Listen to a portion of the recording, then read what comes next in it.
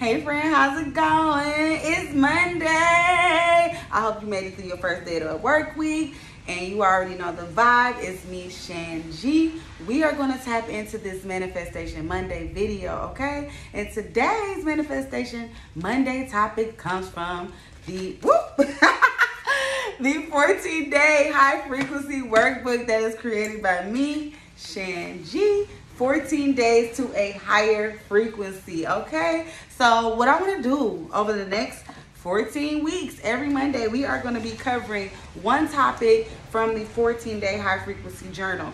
Don't worry if you do not have a journal. I have something amazing for you if you stick to the end of this video, something great for my loyals. And if you don't want to stick through to the end of the video, or if you don't get a chance to take advantage of what I have for you at the end of the video, keep in mind the journal is always going to be available on Amazon. And if you can't afford it right now, honey, please just grab you a piece of paper and a pen, and we're going to get right into this today, all right? So today's Manifestation Monday topic, coming from the 14 days to a higher frequency workbook and journal, is going to be all about eliminating things that we do not like. Yes, manifestation is all about mindset. You cannot stay in that manifestation vortex if you are constantly focusing on the things that you do not like. And guess what? We are human. We can't just be like, I want to be here all the time. Sometimes we have to be very intentional about what we surround ourselves with.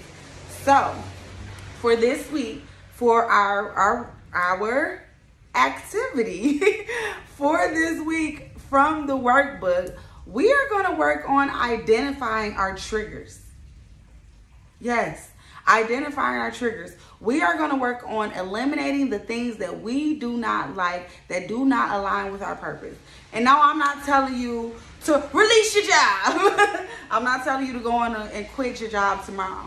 But what I am telling you is to deal with things differently. If you're annoyed by a coworker, deal with how you deal with that person differently. You don't have to engage on that level. Make sure that you're only engaging professionally. If you don't like talking to them, send emails. If you don't want to sit by them, go to HR and tell them that you want to move, okay? If you have a relationship or a friendship that is draining you, you need to put it on this list. How are you going to be happy, and how are you going to manifest things into your life when you are constantly entertaining the things that you don't want? The universe is going to be very confused because you are putting mixed messages into the atmosphere. Y'all heard that thunder? The agreed God agrees, okay? But you are putting mixed messages into the atmosphere. So for today, and I'm going to be doing this along with everybody, we are going to be identifying the things that we do not like. We are going to make a list of the things that we do not like. It might be even a color. It might be your friends. It can't be your kids, though, because you got to keep your kids around. But you can change your mindset, and how you deal with your children. Setting boundaries with your kids might be necessary. Setting boundaries with your parents might be necessary. Going no contact with the sibling who is constantly stressing you out might be necessary. Finding a new job if your employer is stressing you out might be necessary. A new home might be necessary. If you're not happy when you walk into your home and it doesn't feel good, you need to make some changes. So on day one, we are going to make a list of the things or people, places, situations that we do not like about where we are right now. Make a list. It might be something within yourself that you need to change. Write it down on this list. So once you've made your list of all of the things that you don't like, then we're going to make a list, and we're going to make an action plan of how we can change how we are dealing with those things, how we are engaging with those people. If your house, you can't just move out of your house, but hey, you might be able to go and get some things to change the ambiance. It's simple things. Once you start making this list, you will really see it's very simple stuff that you can do to change your mindset. Because the first step in manifestation is your mindset. That's what manifestation is all about. It's really aligning your mindset to achieve and to welcome the abundance, to welcome the prosperity, to welcome the new opportunities into your life, okay? So we're going to be working on that. If you want to, let me know down below what are some of the things that you plan to do.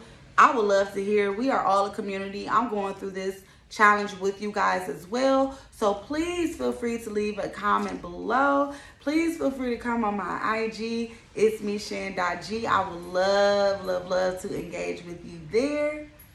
And yes, I have something amazing for my loyals who made it through this less than 10-minute video with me.